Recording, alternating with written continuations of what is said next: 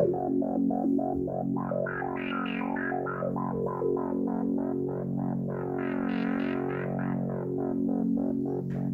everybody, this is Chucky from the Cleco Brothers.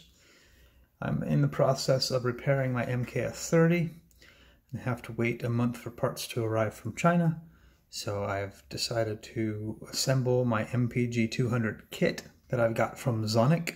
It's a PG200 Midi CC emulator, so it receives Midi CC messages and generates PG200 Roland programming protocol. This is the latest version of the controller.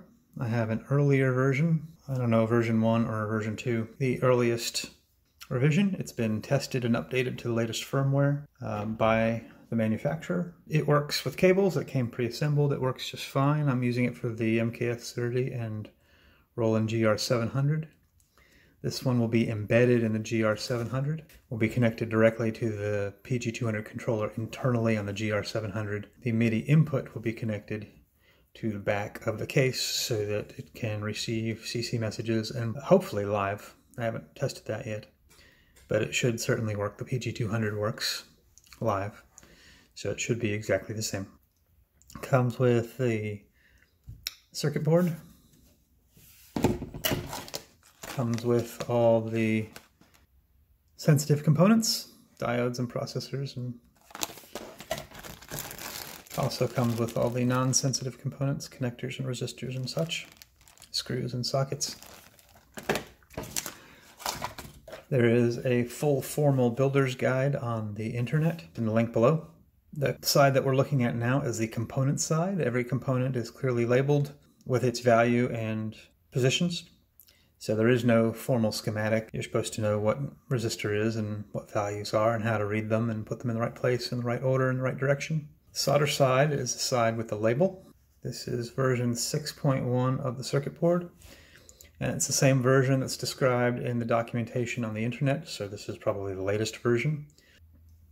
A testing video will be coming shortly after this device is completed and the MKS30 power supply is rebuilt. The overall goal for this device is that the MKS30 and or the GR700 can be automated real-time via the sequencer using CC messages for programmable filter controls. I want to show you the setup. I'm filming all the close-ups on the GoPro. I have a 25-watt soldering iron. I have a wet cleaning sponge. I have some ultrafine silver solder wire. It's the last of my youth. This is probably 35, 40 years old. I have another roll of Radio Shack special junk that I hate, but it's there in case I run out. Pair of forceps for straightening things. I have all my parts laid out, ready to go. I do find that the wired cords always drag down and it's very hot, so I burn myself too much. So watch. See, it just wants to bounce. I'm also kind of crowded around the camera here. So here's a helpful hint. The little MIDI connectors have a rabbet joint on the edge, and when they overlap, they lock together. All the non-sensitive components. There are 4 different values of resistor, 2 sockets, a couple of screws to hold the circuit board to the box, and 3 DIN ports. These are all the sensitive components. There's 3 capacitors, microprocessor, an opto-isolator, a diode, an LED, and 4 transistors. So I've identified all the parts. This one was the most difficult because it's a 5-band 1% resistor that doesn't end with gold. So the color code is yellow, violet, black, brown, brown. So it's a 4.7K 1%. There's 2 22K 1%. There's a 225%. Those are easy to identify. That's what I'm used to. There's 1K 5%. All of the parts are identified very clearly on the board where they go. There's the transistors 2N3906, WS78L05, 2N3904s, there's 2 of them. There's a 1J63 capacitor. That's what it says. There's only one place for it on the board. That is right there. Listed as 100 nanofarads. I haven't confirmed that yet, but that's only one, so that's probably where it goes. And then two standard capacitors, 22 microfarad and a 10 microfarad. The 10 microfarad is bigger because it's a higher voltage, so that can be confusing, so you can't base anything on size. It's best to definitely identify it completely, but my eyes are poor enough that I'll have a hard time dealing with it, but as long as I keep it on this sheet and take a good picture, which I'm doing now, I'll be able to get through it pretty easy. And the rest of the stuff is obvious, the sockets and the connectors.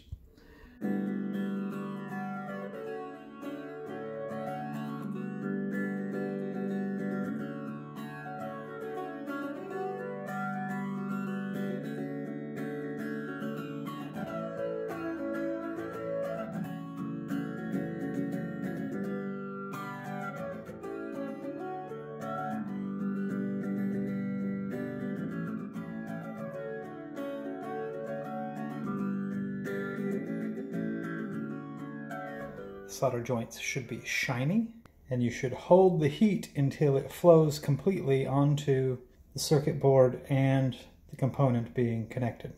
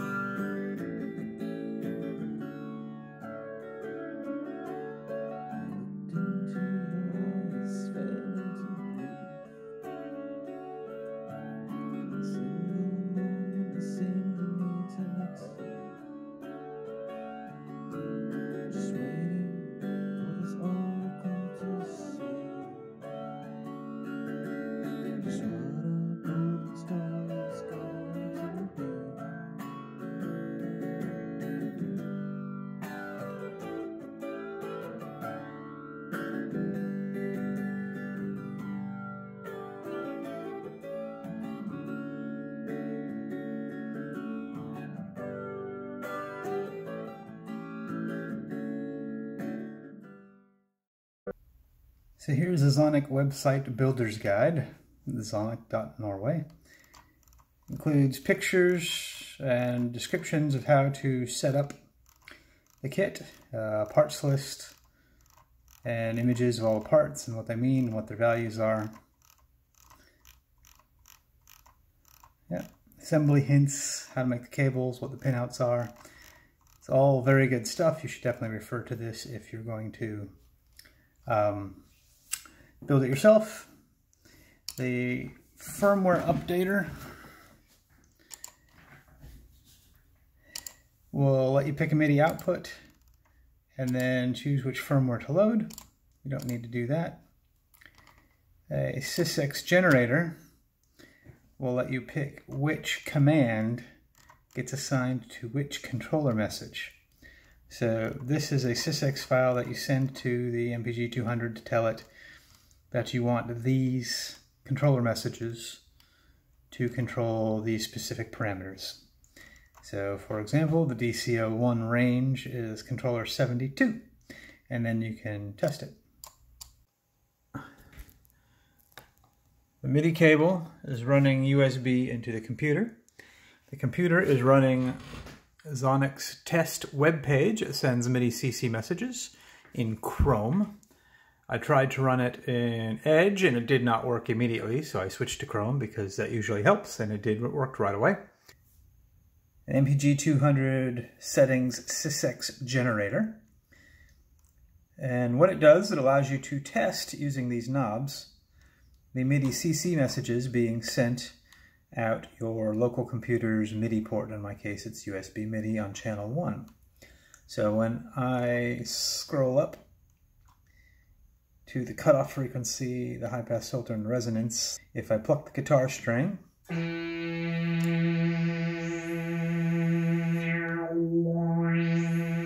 I can automate the CC messages into the MPG200 so that the sound is manipulated while it's playing live. If you like these videos, please like and subscribe to the Plico Brothers YouTube video channel.